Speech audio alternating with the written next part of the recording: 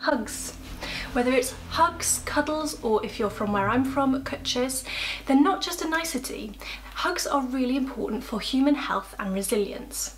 And if, like me, you've gone through the whole of lockdown without a hug, you might be experiencing quite a unique sensation right now.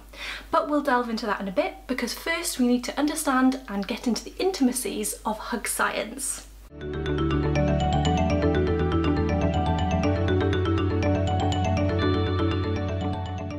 Hi, I'm Alice Gray and welcome back to another episode of Grey Matter, the series of science shorts that talks all things brain and cracks all things cranium.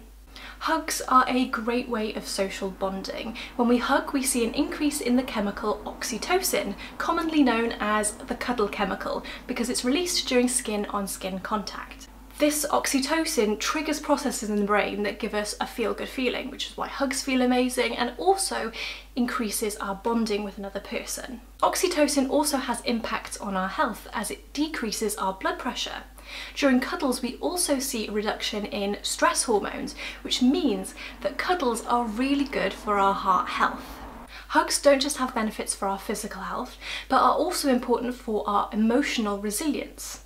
Psychologists have found that we need between 8 to 12 hugs a day for survival and self-maintenance. Humans are pack animals, naturally meant to be around each other and feel safest in numbers.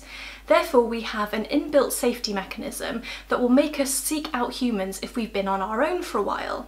Much like the hunger pains you feel when you need to eat, loneliness is our inbuilt feedback mechanism that drives us to seek out human interaction if we've been alone for a while. And because of our integral need for human proximity, lonely people have an increased chance of suffering from anxiety or mental health issues. Human touch is an incredibly important part of tackling loneliness, and people who have been touch deprived might be experiencing a sensation called skin hunger. Now, that's not the sudden taste for human flesh, but more a craving for skin-on-skin contact. In fact, skin hunger can feel like torture, and those who are currently isolating alone may be really struggling with the lack of human touch. Hugs are really helpful when you're dealing with times of stress or pain.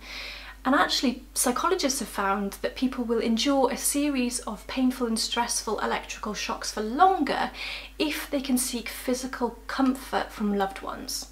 So a hug during a global pandemic might be a little bit useful. So if you have access to hugs during this lockdown and pandemic, make sure to make use of them. They're going to be really important for your mental health. And if, like me, you're dealing with this on your own, make sure to be kind to yourself. Be honest with those that you love how you're doing, and hang on in there. Thanks for watching this episode of Grey Matter. Stay tuned for next time and stay safe.